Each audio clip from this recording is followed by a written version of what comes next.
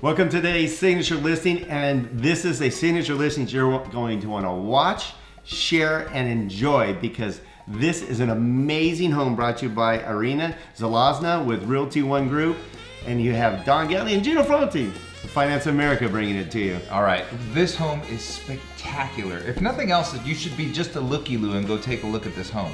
It is absolutely amazing. Location, views, and no stone unturned on the interior. Now, this is ridiculous. So you either are entering the Bellagio Hotel. Totally.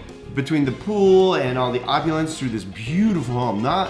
There was not a stone left unturned throughout the entire home from top to bottom. In fact, I was waiting for Robin Leach to come through and be showing us his home because it's beautiful. Really, no stone unturned literally because it had stone everywhere. Of course in the kitchen, as you would expect it, on the backsplashes and the countertops. But the floor throughout is travertine as well. And the swimming pool, just absolutely amazing with glass tile and detailed inlays, just absolutely amazing. In fact, Don and I were talking that for this house, it actually seems kind of inexpensive. It does. This home is one of the most beautiful homes we have seen since doing signature listings for the last 3 years.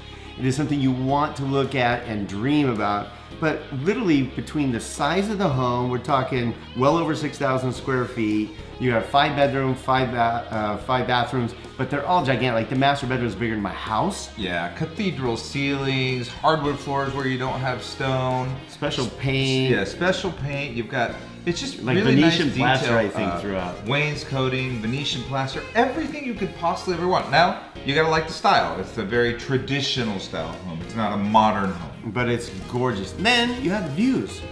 The views that you always see in the movies of all the valley with all the lights, this has those views on top of everything else that's here. So bottom line is, you have to check out this home. And like Gino said, literally you would say $2.5 million seems cheap for what this house has to offer. And that's why you need to see it. Don't forget it's on 2 acres. Where are you gonna get 2 acres in San Fernando Valley? Right. So please check out this home and reach out to Irena today because it is a beauty.